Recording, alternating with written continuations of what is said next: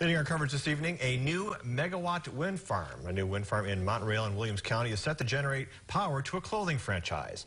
Aurora is a 300 megawatt wind farm consisting of 71 turbines. And Green Power North America has signed a 12-year virtual power purchase agreement with the clothing retail franchise Gap. The generated energy expectancy is 90 megawatts, around enough energy to supply 1,500 retail stores around America. The farm will also supply power to Basin Electric Power Cooperative, as well as guarantee up to 400 jobs during construction and 30 jobs post-construction. We're looking forward for a partnership approach here. This only works if we all can work together, and we're very grateful for the town, for the county, for the landowners, and everyone involved in working with us and welcoming us with open arms. And construction is set to begin this year and completed by late 2020.